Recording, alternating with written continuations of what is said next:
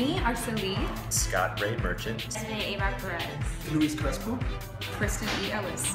Melvin A. Lyons. Michelle Joy Stein. From Chicago, Illinois. From Denver. From Flint, Michigan. Small town in central Illinois called Anthology. Chicago. Born and raised in Chicago. Chicago, born and raised. No idea. I'm a professional weirdo. I just like to eat. You know, pretty much if it ain't green, I'm golden.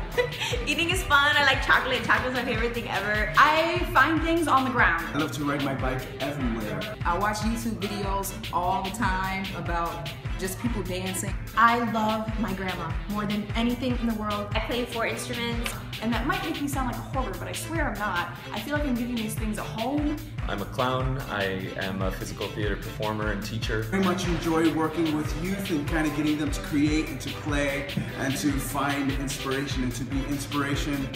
My favorite color is burnt orange. I have been doing music. This is one of my favorite pastimes. I've been rocking with the Microphone Misfits now for about 12 years. I didn't start acting professionally until I was an adult.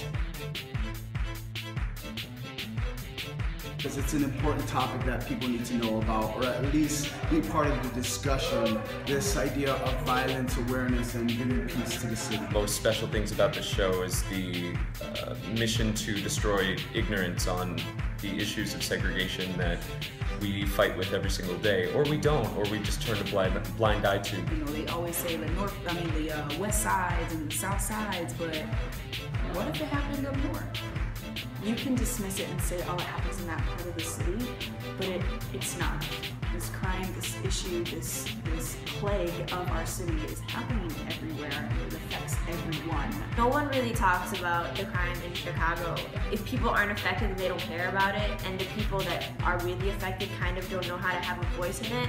People need to see this show because I think it will give folks who have not really taken a first-hand look at the crime and the problems that are going on in this city, more of an up-close and personal experience with it.